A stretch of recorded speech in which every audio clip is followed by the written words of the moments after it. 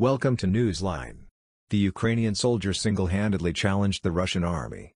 We are here with hot developments on the 97th day of the Russia-Ukraine war. There have been many developments in the war that has been going on for more than 3 months. The Russian army, which started an attack on Ukraine with the order of Russian President Vladimir Putin, has been increasing the violence of the attack in recent days.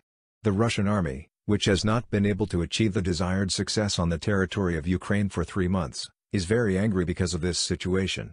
The Russian soldiers, who have been under pressure from their superiors due to the fact that the war has not concluded for months, are increasing the severity of the attack day by day in order to achieve the Ukrainian exercise as soon as possible.